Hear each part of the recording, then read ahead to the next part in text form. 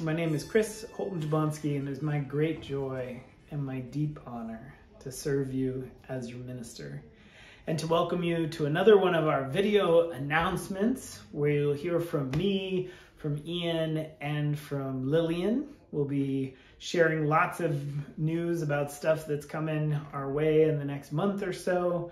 And as always, you'll see there will be some kind of thing that will tie all three of these videos together.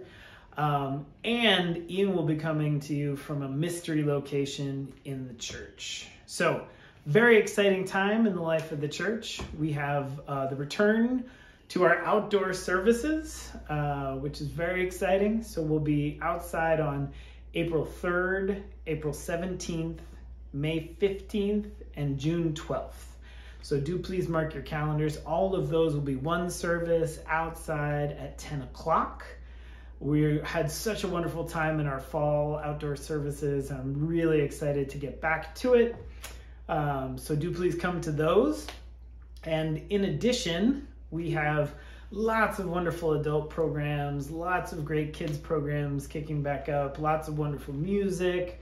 So we'll be hearing a little bit more about that from Lillian and from Ian, but I had to just celebrate along with everybody that the musical is starting again. We'll be having Pirates of Penzance. Again, Ian will tell you more about it, but it just feels like a symbolic victory somehow that we get to share that again. So mark your calendars for June 3rd and 4th, Friday and Saturday. And really thank Ian and thank all of the music staff and the music committee and team for really finding the energy to make that happen. I'm very excited for all of our kids and all of our families to be able to have that again. So, and for all of us to celebrate and share with it.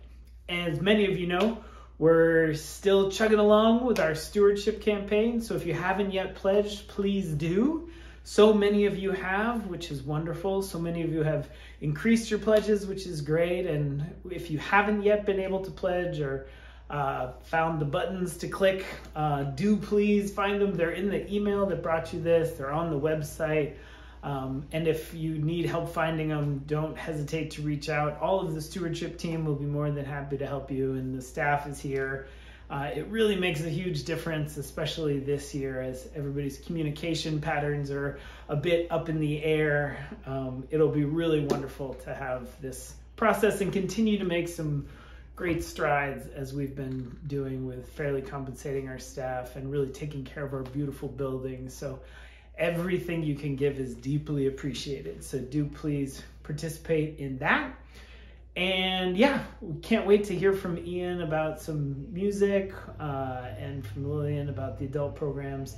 As always, if you have any questions, don't hesitate to reach out. It has always been and really continues to be my great joy to be able to connect with you all and sit down with you. I've been meeting with people again, meeting with a lot of people over Zoom, so I'm very flexible. And you all are the best part of this job. So don't hesitate to reach out, especially if you're moving through a hard time.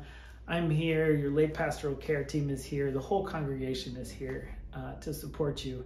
And also, if you're finding your way back to the church, if you've been away for a lot of the pandemic and you're ready to dig back in and you we have lots of wonderful work happening all through our social action committee, helping support our Afghan family, and so many projects, so many ways to help out with climate justice, and lots of great stuff going on. So don't hesitate to reach out. I would be happy to find some time. So for now, we'll be able to hear from Ian and from Lillian.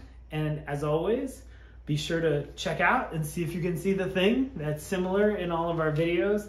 And if you can find Ian's secret location in the church. And we'll see you real soon.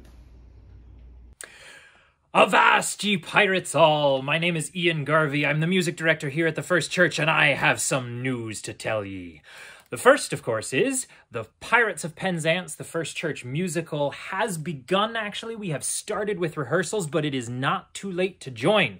If you, or really your children, would like to join the show, it is open to any vaccinated children and youth, kindergarten all the way through high school. We have just had one rehearsal. We have not yet cast the show, so reach out to me, contact me if you would like to join us. If you are watching this on Sunday morning, this afternoon at 12:30, we will have a screening of the movie of the show, and you are welcome to come and watch it and ask some questions, and it'll be a grand old time.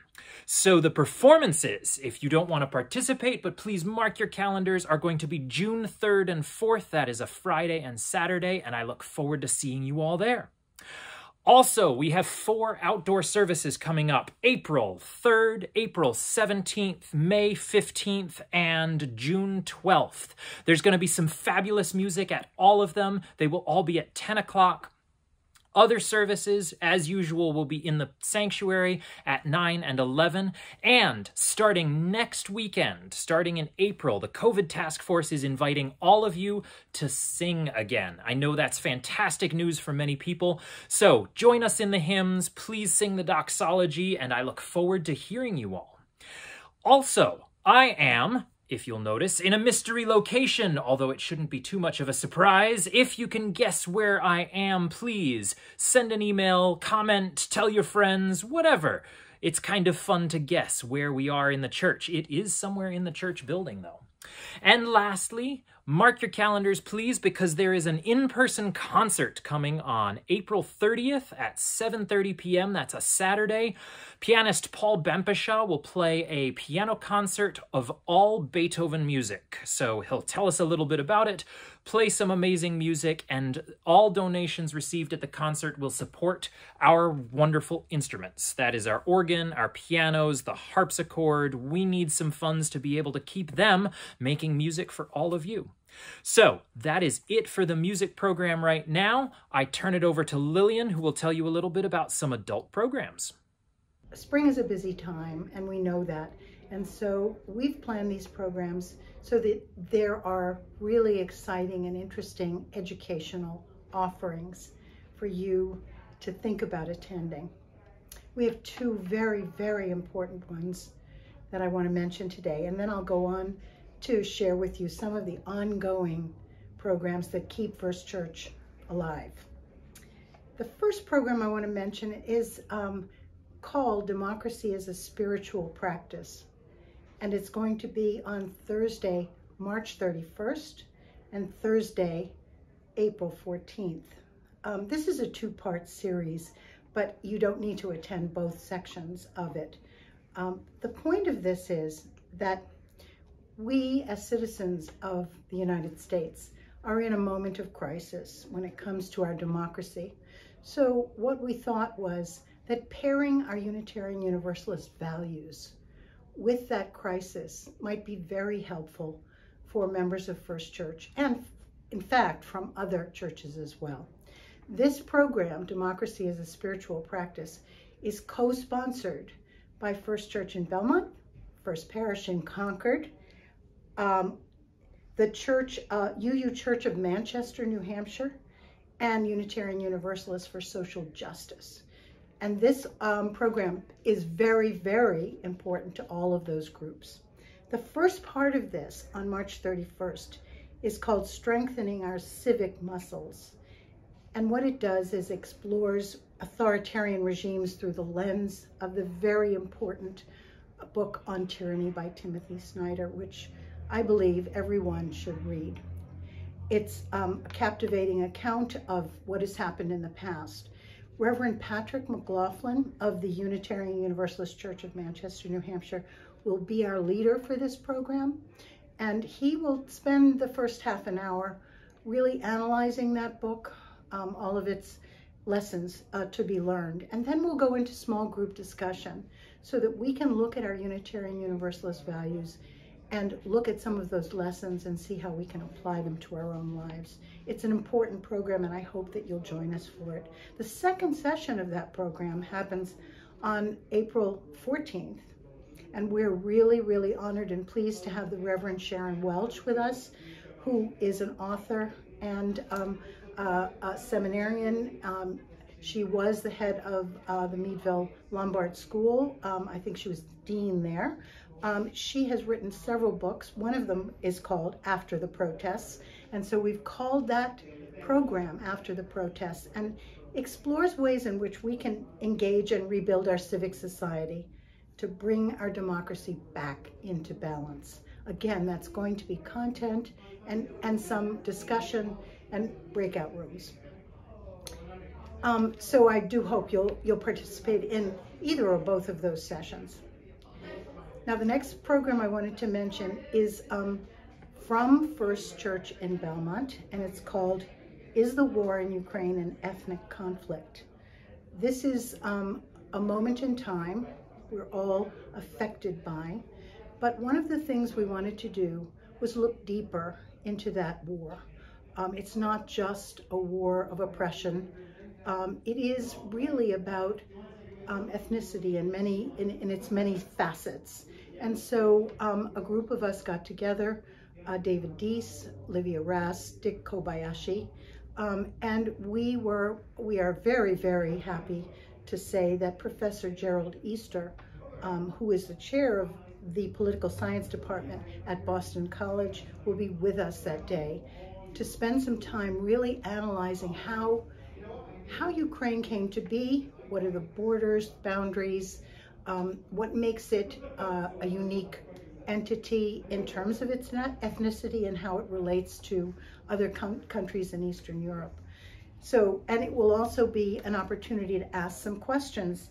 And one of those questions is, how will our Unitarian Universalist values shape our views and our actions of that conflict? I hope you'll be with us. That's Tuesday, April 5th at 7:30.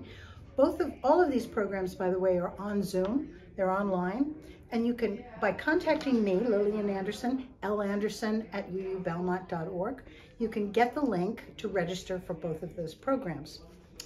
Now, our ongoing programs, in case you wanted to do something any day of the week pretty much, here are a few things that you have to choose from coming up.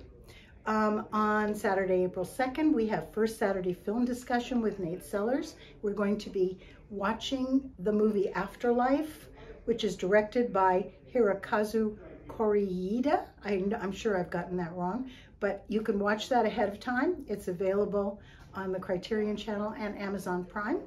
And then come to a really very interesting discussion with Nate about that film. How Does Your Garden Grow, which is transitioning the title of that group to FCB Garden Group. And that is on Thursday, April 7th at 4 p.m. That meets regularly, monthly, at that time. And the gardeners get together to share tips, suggestions, and how to be a better gardener.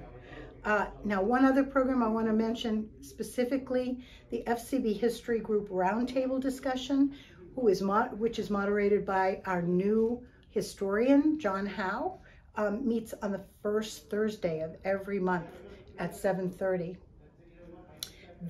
This month, April 7th, they will be discussing social action at First Church, capturing the history of the past 50 years. So you don't want to miss that. Just contact Sam Foster and he will send you the link.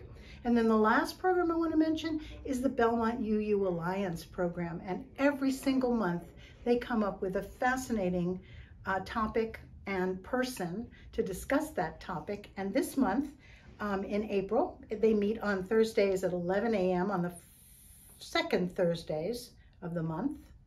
And this month they are going to be talking with Gino Farrell on traveling from Accra, Ghana to Niamey, Niger in 1972.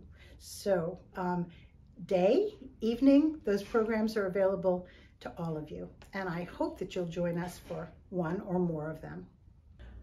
Well, thanks so much for watching. So much going on in the life of the church. It's a really exciting time. And as always, we are so grateful for your attention, so grateful for your creativity and your commitment and care. This has been a complex couple years that we've been moving through, and we've come through it stronger, more connected, more thriving and vibrant than ever. So thank you so much. And again, don't hesitate to reach out if there's any way that I can be of support, or any of the staff, or all of your leadership. We are very much here for you. So thanks so much. See you soon.